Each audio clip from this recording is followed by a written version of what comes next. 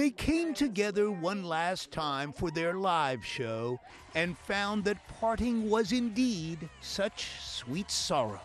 And Kelly turned the corner and said, "Oh my gosh, am I gonna cry?" Their final show turned out to be a testament to friendship and family, and a partnership that grew closer over time. Kelly can speak to me with her eyes. I don't even need to hear the words sometimes because I can just tell. I know what she's thinking most of the time. We were a mess today. We were a mess backstage, and we were promising each other we were not going to be messy, but it got very hard. Hard because their bond is so genuine. They love each other, they like each other, and they're both very funny. So it was one of these 1 + 1 = 10.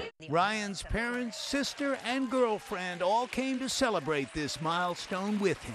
Seeing their faces in the audience was difficult for me to keep it together. We are a very close family, we're a tight family, and to share this with them meant the world.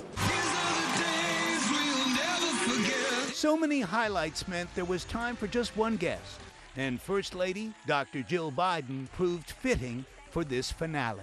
We are really going to miss you, right? Yeah. What's going through your head and your heart right now? Everything. 6 years, all the memories, all the laughs, the tears, the emotion, the words that Kelly had on the air. I'm touched. I'm moved by it. The tribute featured some of the humor Ryan says he'll miss the most. But one clip...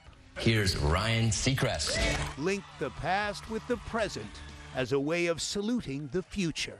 You make it look easy when we all know it's not. I'm going to find out soon enough. Starting Monday, husband and wife will be co-hosting live together. Watch breaking news on YouTube. Subscribe to ABC7 Chicago Eyewitness News.